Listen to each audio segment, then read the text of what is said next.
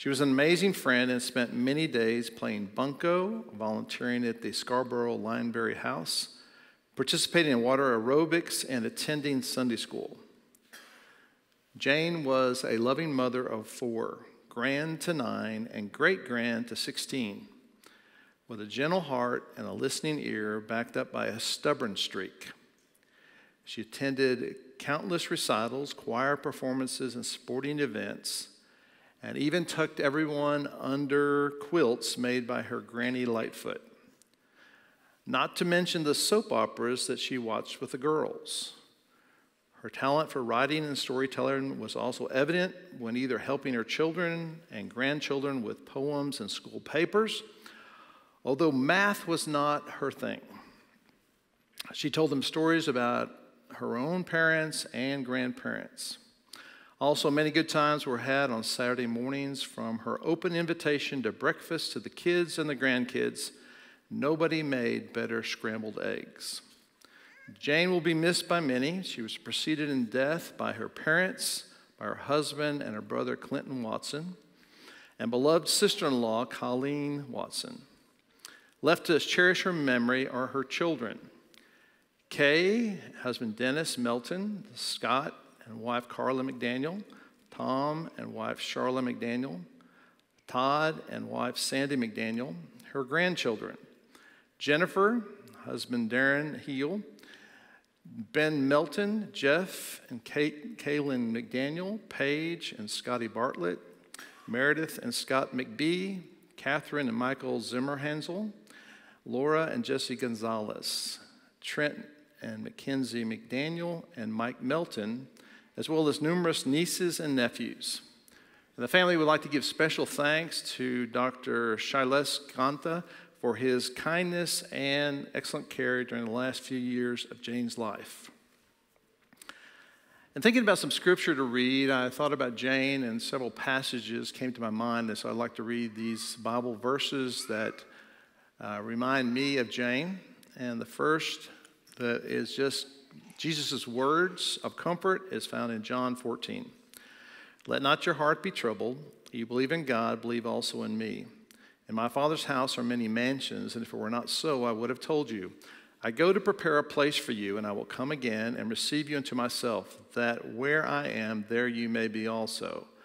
I will not leave you comfortless. I will come to you yet a little while, and the world sees me no more, but you see me. Because I live, you shall live also. Peace I leave you, my peace I give you, not as the world gives, give I to you. Let not your heart be troubled, neither let it be afraid. And then Romans chapter 8 says this: Who shall separate us from the love of Christ? Shall trouble or hardship or persecution or famine or danger or sword? No, in all these things we're more than conquerors through him who loved us. For I'm convinced that neither death nor life, neither angels or demons, neither the present or the future, nor any powers, any height, nor depth, or anything else in all creation can separate us from the love of God that is in Christ Jesus. And then Psalm 71 says this: Since my youth, God, you have taught me, and to this day I declare your marvelous deeds. Even when I am old and gray, do not forsake me, my God, until I declare your power to the next generation, your mighty acts to all who are to come. And then Revelation 14 is a great verse just about being faithful to God and the impact of that. Blessed are those who die in the Lord henceforth, that they may rest from their labors, for their deeds follow them. Let's pray together. Lord, we come today in sorrow and grief, but also with a smile, because we remember a woman who lived her life faithfully. We saw Jane in her life, and we saw her faith, we saw her love, we experienced that. And we thank you for your promises, that we are not just left with our own emotions, but we have these great memories, this great impact of Jane's life in so many different ways. We're so grateful that Jane is with you right now, her Lord and Savior, and that she's having a great reunion in heaven, and we thank you for that fact. It is our prayer this morning that you would bless the family in a very special way. We thank you for your comforter that you give us that brings peace to us And so we commit all these moments to you this morning. We thank you for your presence. We depend upon it. And all as we pray, in Jesus' name, amen.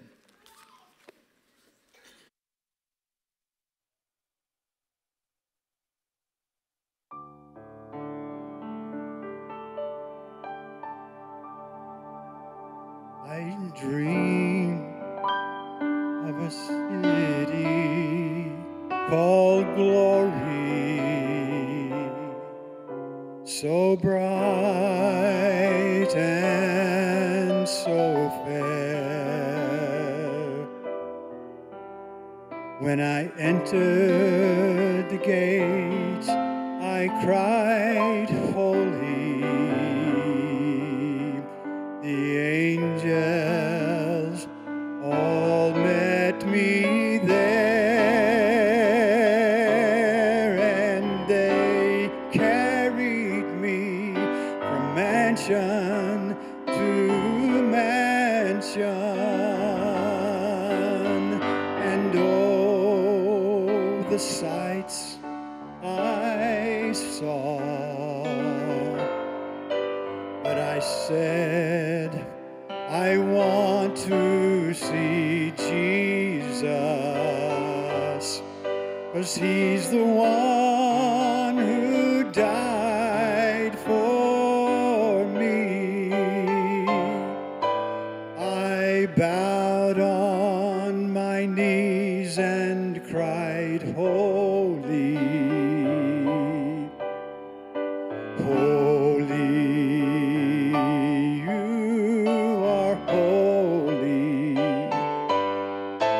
I clapped my hands and sang glory,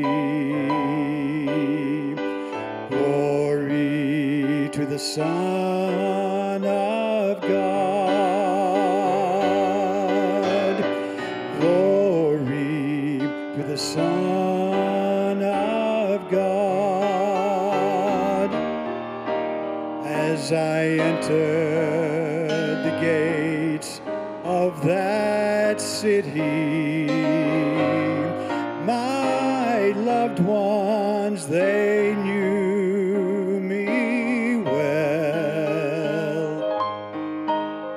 They took me down the streets of heaven,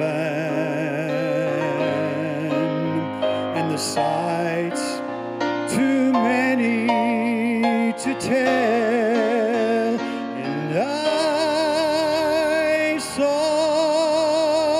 Abraham, Jacob, and Isaac.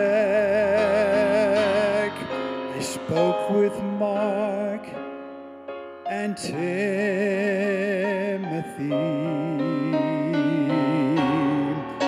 I said, Timothy, I want to see Jesus,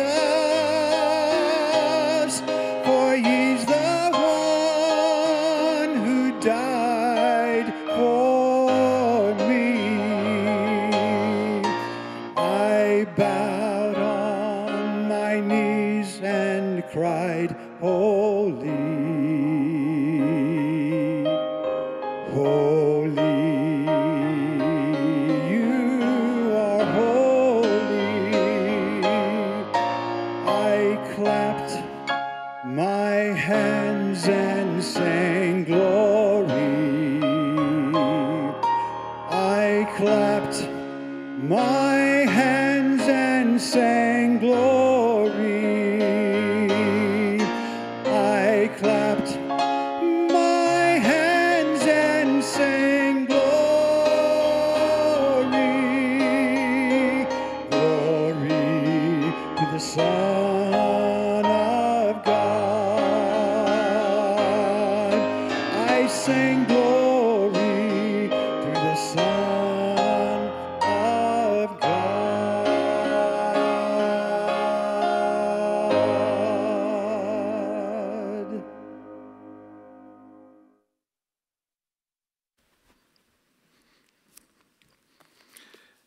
Thank you, Mickey. Thank you, Janet. I appreciate all the music we've already heard this morning.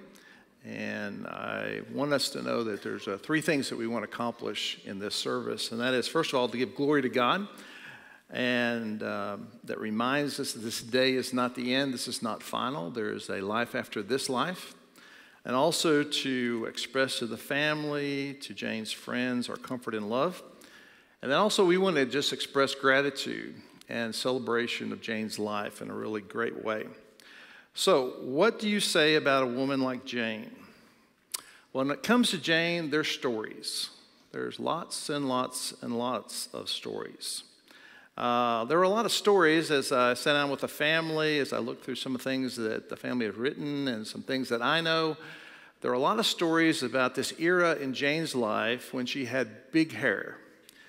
And Jane was 5 feet tall, 0 inches, all right? But when she had her beehive hair going, she was 6 feet tall. And everybody kind of wanted her to, have reminded her about that. Not even icy roads could keep Jane away from the beauty shop. And there's nothing was going to come between her and the beauty shop at any time. There was a story about when the boys were in high school, Clint and one of the boys had put some chocolate milk in glasses in the door of the refrigerator. Jane had just been to the beauty shop, just got her hair done. She didn't know those glasses were there. She opened the door, kind of bent over. The glasses came out. Chocolate milk went everywhere, especially on the hair. And it was a moment of great fear. The family talked about how Webb came in, and I think everybody was about to start making jokes, and he just went. It was a dangerous moment. He just wanted them to know how dangerous it was. Kay had always thought, she said, that she had the prettiest mother in the whole church. And, even in recent days, she was being transported by EMTs. She said, "Don't take my hairnet off, no matter what. Don't take my hairnet off." She, from the hospital, let's take care of my nail appointment. There's all these things that are going to take place. Christmas was very important to Jane. Family talked about this quite a bit. She was known for picking out great Christmas presents. Now, Jane might have been 5 feet tall, but Jane could hold her own. Now, with 3 boys after Kay, she pretty much had to be able to hold her own. They talked about how that there was never any wait till your dad gets home. Didn't need to wait for Dad to get home at all. She would take care of the situation. She had a lot of sayings, a lot of wisdom, a lot of things that she was known for saying. One of the things she said in this kind of situation was, "I love you because you're my son, but I want other people to like you. And so we're going to take care of this situation." She could be very much no nonsense. There was a time where Todd was not moving. There's a lot of Todd stories, I got to say, in these stories. There's a whole lot of these. I'm going to keep him anonymous for most of them, but this one I'm not. Todd was not moving very quickly, getting ready for church one Sunday. So Jane just loaded Todd up, and Todd went to church in his stocking feet. Just, "You're going to go." She would handle it one way or the other. She had great wisdom. One of her sayings was, "This too shall pass." We already mentioned was a great storyteller. Always stories about the family, about just life. She was also a great peacemaker. She had a great saying, "Don't stay mad, get over it, and move on." She was definitely great at relationships. All her in-laws felt loved. She would tell the daughter-in-laws, "I love you all, but I don't want the boys back home." So she kind of wanted to balance that out a little bit. With friends, and I've heard her say this one, with friends, she'd say, "I saw that friend, and they were so glad to see me." And they were glad to see her. And one of her phrases was, "I love you, darling." Now, when I saw Jane, my version was she'd tell me, darling, I need my hug. So that was just and it didn't ever not happen. With family, she was gonna kiss, hug everybody when they left. And she was just great in that way. She also loved her church. Her faithfulness was shown in many ways in her involvement here at Crestview for 68 years. I did the math. Jane couldn't have done that math, but I did the math there. It's 68 years. She was in church every time the doors were open. She taught her Sunday school class. She took that very seriously. She loved all the preschoolers that she worked with. And the reason we know she loved them is that she told them over and over how much she loved them. It was always a blessing to see Jane at church. She found practical ways to share her gifts and her talents and her time and to serve the Lord. For me, it was an honor and a blessing to be your pastor. I will miss Jane. We will miss Jane. So many were blessed because of Jane. She also loved her family. Jennifer has said that her favorite grandchild was the one that she was with. And there was that story about the grandkids that stayed over with her when they were a little smaller. And parents were starting to show up, pick them up, and one of the grandchildren let it slip. We had ice cream for breakfast. And I think somebody, it might have been Tom, who said, Mom, really? I mean, ice cream for breakfast? And Jane said, well, what's the problem? I mean, it's healthy. Eggs, milk, it's all healthy. It's all good for them. And then she said to the grandchildren, y'all were not supposed to tell anybody about this. That was pretty much Jane. She had a great love for her children and grandchildren. She was very proud of each one of you, her great-grandchildren. Jane's love was unconditional. That came out, I think, in so many different ways, that for her family and for her friends, she would see the positive, the good in everybody. She would make you feel like that you were her favorite when you were with her. She loved each one of you in her own special way.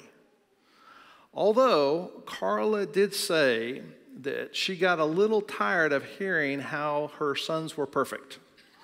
Got a little old after a while about how Jane would always go, yeah, my boys and my kids are just perfect. Jane loved her family. She also loved Webb.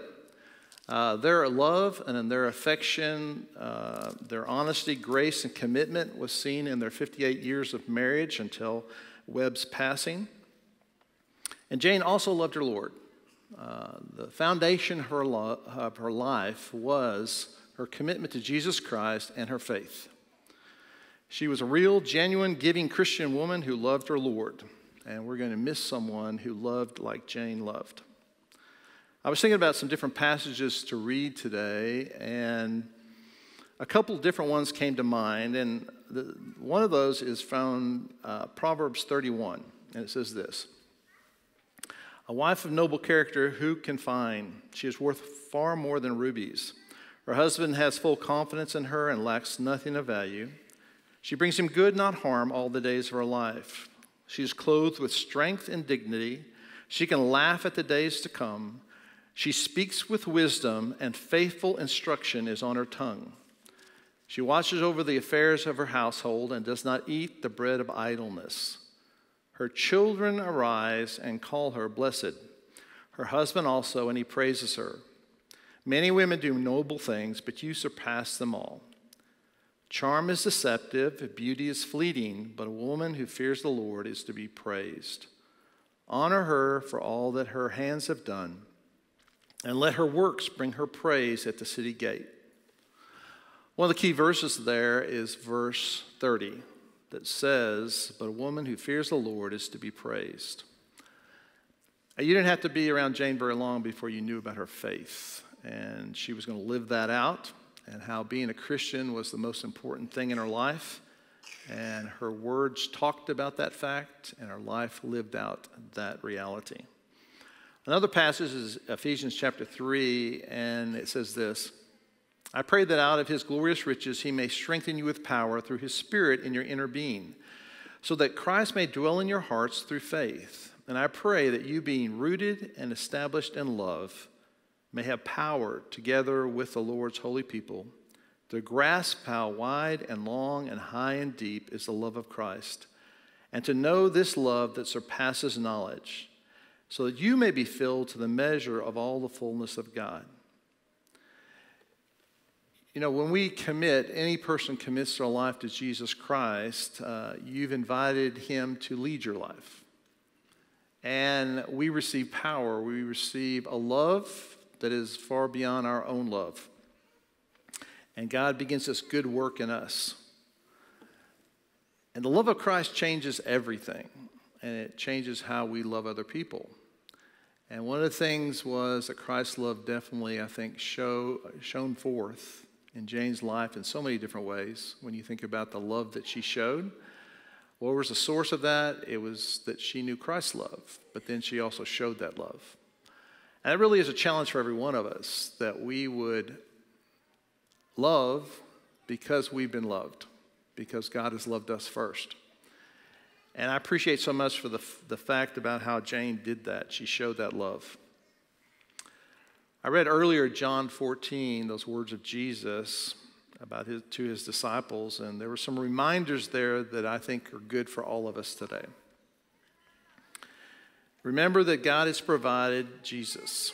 It says, "Let not your heart be troubled. You believe in God, believe also in me." God has provided a place for us, and that place is in heaven. And then he has provided also a path, and that path is through Jesus Christ. I'm grateful for how Jane knew all those facts and all those realities and lived out that truth in so many different ways. And then there's this power that's mentioned. "My peace I leave you, my peace I give you. Not as the world gives, give I to you. Let not your heart be troubled, neither let it be afraid." When anyone is in Christ, they have a new character, a new love, a change. They are a new person. And we are encouraged to be that kind of a person. I'm grateful for how Jane was that kind of person. She wanted to live being obedient and faithful to her Savior and to reflect him any way that she could. And one of the great ways she did that was just how she unconditionally loved. And someday we have this opportunity to see Jane again, if we too know her Savior and Lord. Finally, especially this is true for the family, but for all of you and all of her friends, we have truly received a great gift.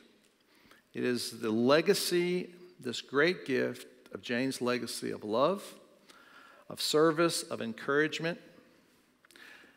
When talking with the family, they mentioned, I thought, a great statement. And they said, you know, in history, there's not going to be any history books that talk about Jane McDaniel. She's not going to, have any acclaim with great publicity, that sort of thing, about her achievements. But she may have had something more than that. Because it's easy to take for granted some of the things that are Jane McDaniel. It's easy to take for granted parents that love Jesus, who commit to spouse and to family, who show what is important, who love unconditionally. Because that was true, there's a great legacy that will live on for the grandkids, the great-grandkids, and beyond. One statement that was made that I thought was a great, great statement. We hit the jackpot with Mom. I think we all hit the jackpot with Jane, and we're grateful for that.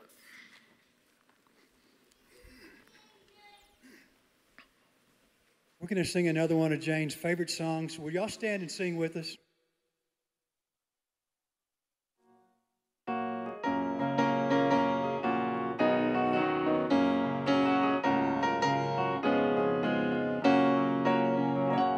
When the trumpet of the Lord shall sound and time shall be no more, and the morning breaks eternal, bright and fair, when the saved on earth shall gather over on the other shore, and the roll is called up yonder, I'll be there. When the roll is called up yonder, when the roll is called up yonder, when the roll is called up yonder, when the roll is called up yonder, I'll be there.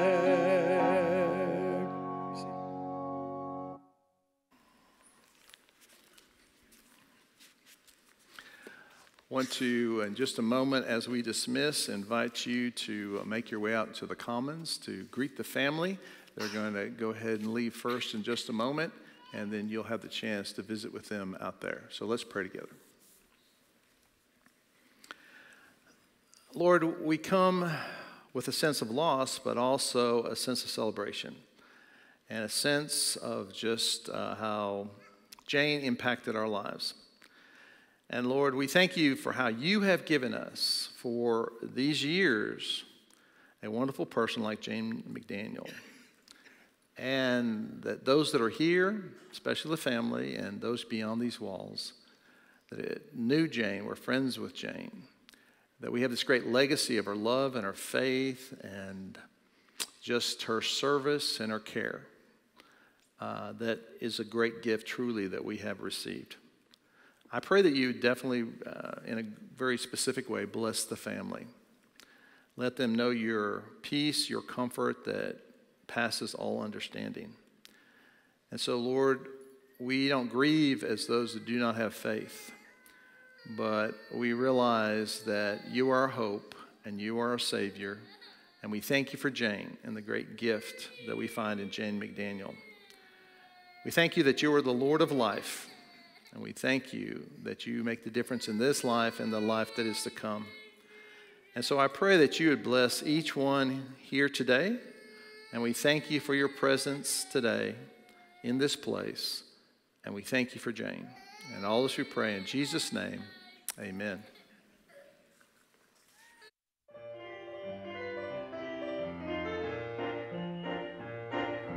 Can he save me? Could he love me? Would he take me? Did he? Can he? Could he? Would he? Yes, he can. Could he? Would he? Did. Can he save me? Could he love me? Would he take me? Did he? Can he? Could he? Would he? Yes, he can. Could he? Would he? Did. From the moment I heard about the Lord and His word, well, it seemed a bit too good to be true. There were questions and doubts, I tried to figure it out, but the best that I could do was to wander around in the law that I found, until my questions started answering themselves, singing, can he, could he, would he, yes he can, he could he, would he, did. Can he